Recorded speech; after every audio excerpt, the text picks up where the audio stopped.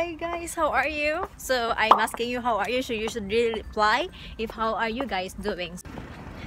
Today is April 27 and it's been a while since I uploaded video.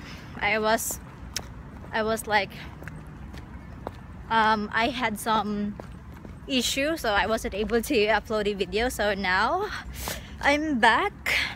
So yeah, I am now going to Iki because I'm gonna buy something, because me and Odus will be doing a challenge. So you should better keep posted what will be that challenge.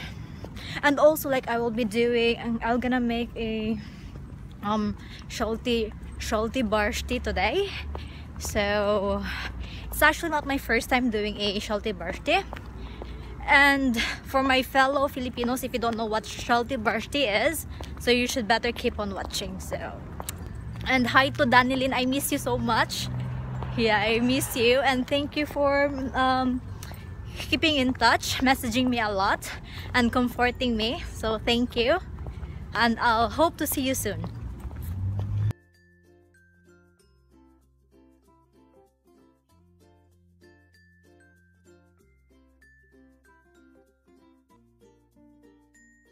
I was not able to buy the thing that I actually want to buy in Iki.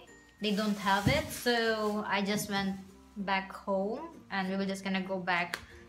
I will just gonna go in Maxima later with Odus. So now I'm just gonna make ŠALTIBARŠČIAI. So these are two of the ingredients for a ŠALTIBARŠČIAI.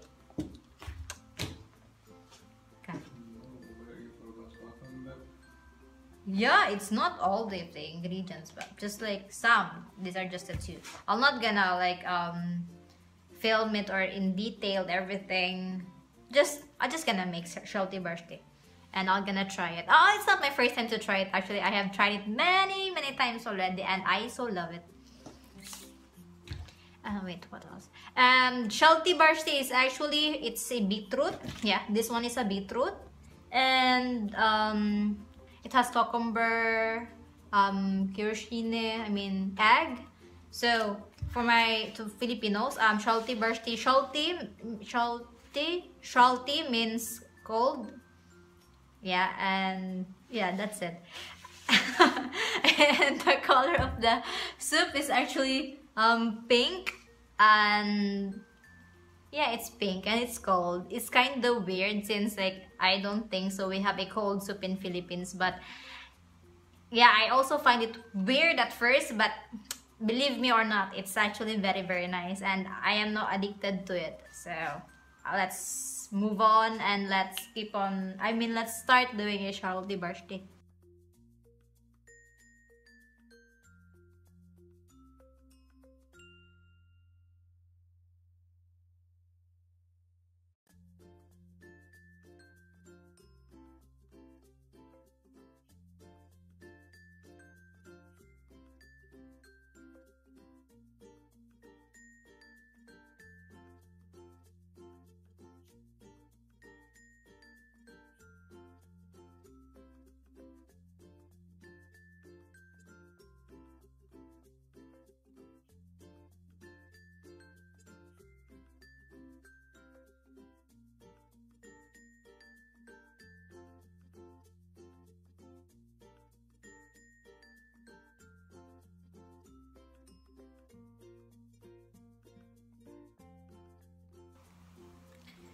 So yeah, that's it. Here is the ŠALTIBARŠČIAI.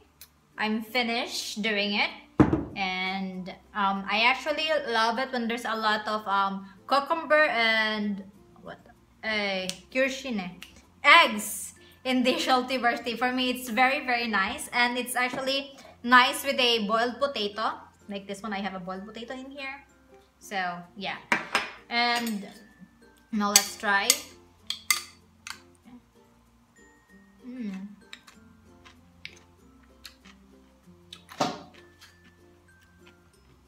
It is really very nice.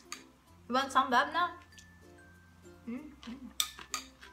So yes, that's the ŠALTIBARŠČIAI, and I actually, before, when I first tried it, for me, I don't like, but when I went home to Philippines, I was really craving for it. So I told Oros that when we went back here to Lithuania, I told him like, I want the ŠALTIBARŠČIAI again. It's very difficult to pronounce it. So we made, and this is not the first time or the second time. It's the many times that I have ate ŠALTIBARŠČIAI, and for me it's still very nice. And you know that word, like when you once you taste it, you always want it.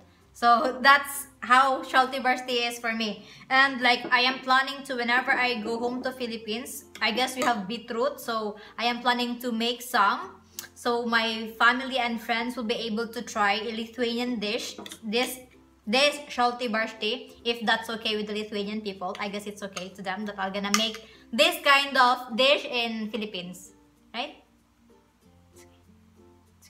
It's okay?